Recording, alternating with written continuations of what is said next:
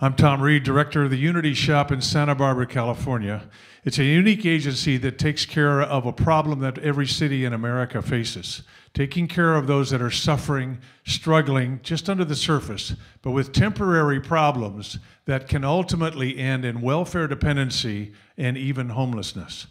It's an elusive problem. It's a difficult problem for every city in America. And if you shoot from the hip and try to figure out what's just natural, this seems like it should work, it doesn't work. What's happened with Unity Shop is they've taken the opposite approach, shot from the heart, listened to the people that are on the receiving end. What do they need? What does it feel like?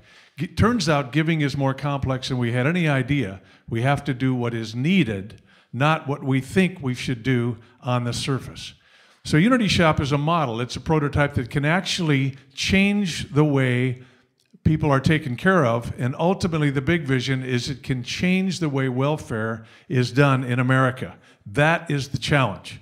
We're in a position that we have a prototype, a model, an institute in Santa Barbara, California. I would love to invite the producers, the videographers, the writers, the people that can creatively grasp a concept that can make a tangible difference in our country and change the way welfare is done in all of America.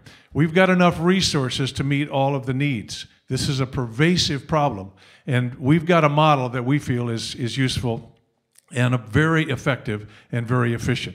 We've got our challenges. I've got a $3 million capital campaign I'm trying to do to rearrange the operational footprint in Santa Barbara. We've got operational needs for sure as well. But we can change the way America's done if you'll come to the Unity Shop. Check us out on the website, unityshop.org. Come join us. If we raise $20,000, we can do the documentary, and we'll be off to the races. Thanks for listening.